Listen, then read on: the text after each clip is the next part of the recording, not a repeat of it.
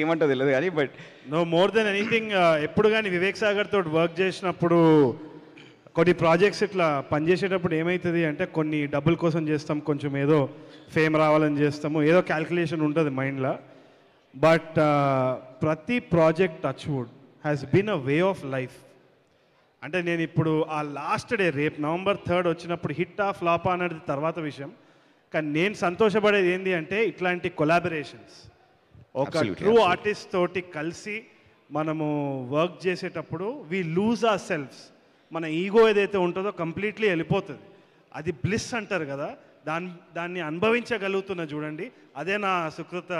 You know absolutely that's why అంటే I think artist లాగా అందరం అదే కీడా తోటి అదే జరిగింది.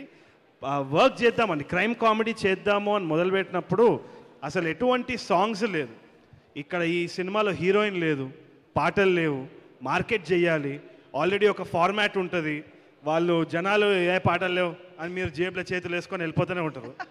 మేము ఎంత భయపడతాం తెలుసా, మీరు చిన్న చిన్న కమెంట్లు ఉత్తిగానే చేస్తారు, ఆధార్ కార్డ్ ఐడీలతో మీరు కమెంట్ చేయండి యూట్యూబ్లో ట్విట్టర్లో, చెప్తా అప్పుడు మీ పని అట్లా.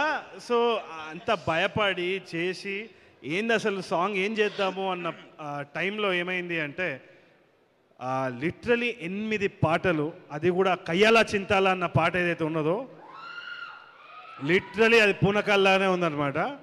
I'm thinking this is Vivek Sagar on vengeance, అంటే వేరే లెవెల్ వెంజెన్స్ ఇది.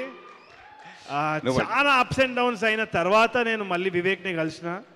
Vivek unfortunately lost his father during the lockdown. అదంతా అయిపోయిన తర్వాత I think he went in to another depth to bring out this music. అది మీరు ఎట్టి పరిస్థితుల్లో ఫీల్ అవుతారు. This is the maturity of an artist and it will touch your heart. Thank you Tarun, thank you so much. I would మా music team అందరూ అంటే ఎవరు రాలేకపోయారు, ఎందుకంటే ఇంకా పోస్ట్ ప్రొడక్షన్ నడుస్తుంది. లిరిసిస్ట్ కానీ సింగర్స్ కానీ చాలామంది పనిచేసారు. Some really new talent, we try to get some new people.